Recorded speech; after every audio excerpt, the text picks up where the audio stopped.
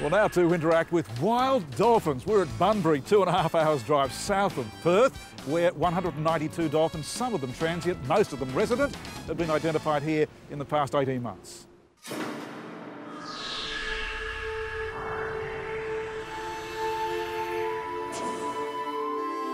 There are few spectacles as alluring as the sun setting over the water. In Western Australia, that's exactly what happens every day because the coast faces west. We're on the Indian Ocean where birds and fishermen alike gather on waters abundant with fish.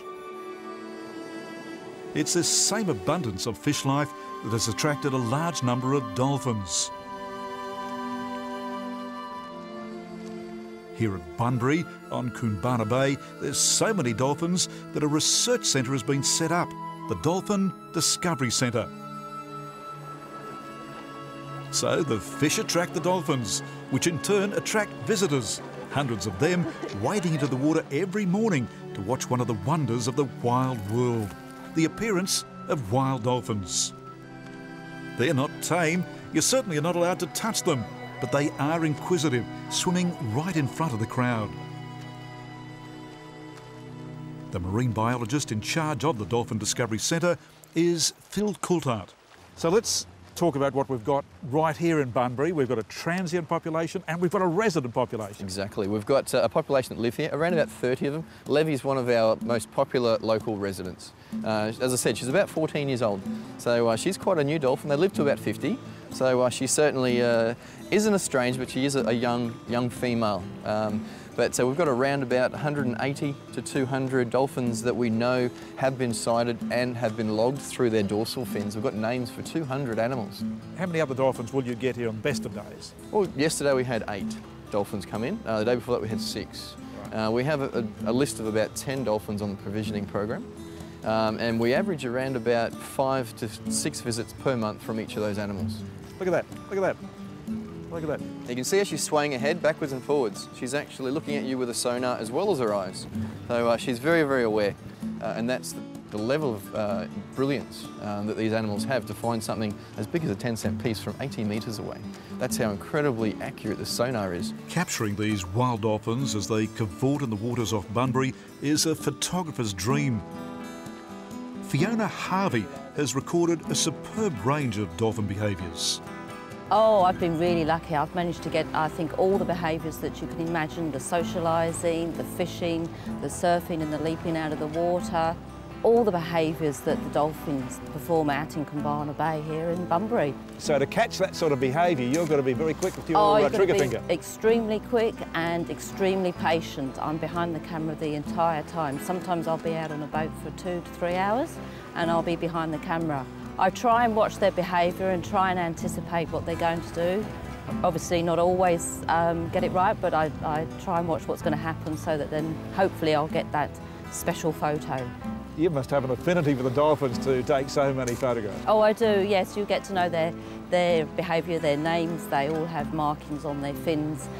So from that we identify the dolphins. Yes, it is a real privilege to be here. And they're very special and we are extremely lucky to have such a large number of dolphins here in Bunbury.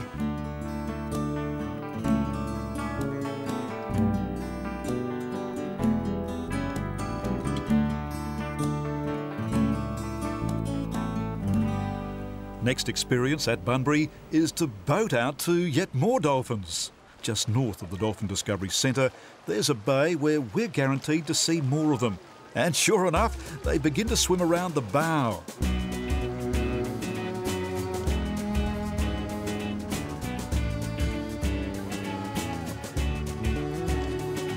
We're seeing a lot of activity. First off, the dolphins actually running with the boat. That's quite a sight. Yeah, bow riding is awesome. It's quite exciting to see the dolphins actually riding the front of the boat.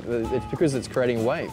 So they do that with their mums when they're first born. That's where dolphins learn their behaviour in the first place. Interesting scarring we're seeing. This one's got a huge cut across its back. Yeah, very obvious scar. It's about 1 inch wide as well. It's actually from a boat propeller. And that's one of the concerns, obviously, we have with dolphins in this area. Dealing with sharks, a lot of the markings on the dolphins are also from shark bites. We saw 2 or 3 today with big markings. And of course from boats as well. Big issues, but they recover very, very well from it. Interesting part of the coastline we're following now, these huge sand dunes, and the dolphins are coming right up to the shore here. Yeah, oh, they love to use the shoreline as a bit of a natural netting because they follow the fish. Fish are easy to catch in shallow water. That's where the shallow water is. There's a bit of a drop off there as well.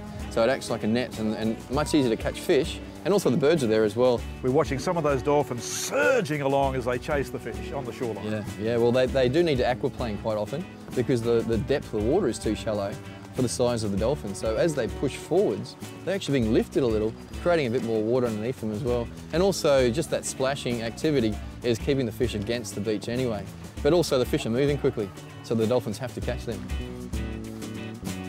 Phil, this has been a sensational day. The dolphins in the water just right now. Yeah. And we can go swimming as well. Let's go. I think we should give it a crack. Okay, good on you. Let's go. Swimming with wild dolphins. How special is this? Phil and I join the other passengers for a thrilling climax to a day with the dolphins of Bunbury.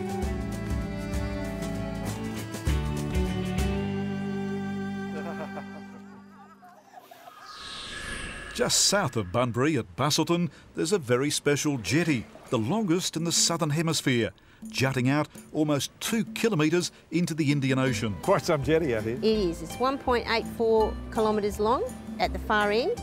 At the moment it's accessible to 1.7 metres, which is where the underwater observatory is. It was built for export of the timber and dairy products, and potatoes were an early crop in the area as well. This section was severed by a fire in 1999, and it's no longer possible to reconstruct this area, but the underwater observatory fitted into the place where the fire was, so it's worked out really well. The underwater observatory is a structure that goes down about 12 metres and actually sits on the seabed. People are looking out to the natural marine environment, beautiful corals and sponges that grow on the jetty piles. This is the most southerly point where coral grows on a western coast anywhere in the world, so we're really lucky to be able to give people the opportunity to observe what happens. The community has been behind the preservation of the jetty since 1972, when the state ceased using it as a working port, and without the community the jetty wouldn't be standing the way it is today.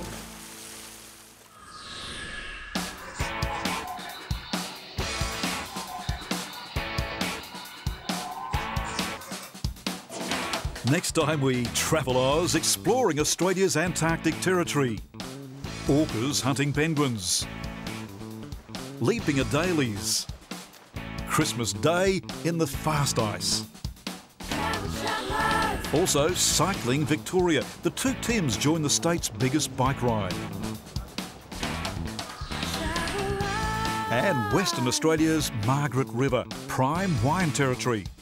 And a surfers ride inside the barrels.